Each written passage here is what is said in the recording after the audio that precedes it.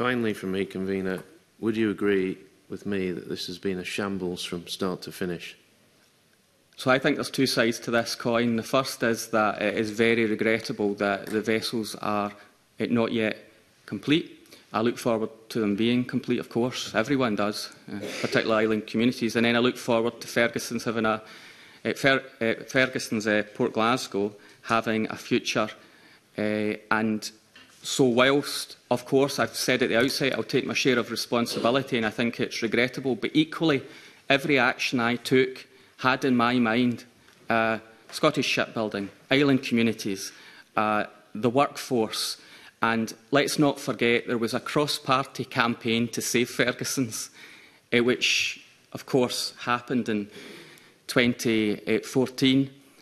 So there's political support for Ferguson's, I think, across the board. So whilst there's a lot of support, of course we want contracts to be delivered with value for money. So it is regrettable what has gone wrong, and of course lessons need to be learned about that, and that's why this committee's work is so important. The previous committee's work is so important, the Auditor General work is so important. But in saying I take my share of responsibility, I hope the committee appreciates my efforts also to do the right thing by the yard, by the workforce and by Scottish shipbuilding so that it has a future. And I do believe if it wasn't for the actions that had been taken by me and others at the time, it wouldn't be here today. Okay. Thank you.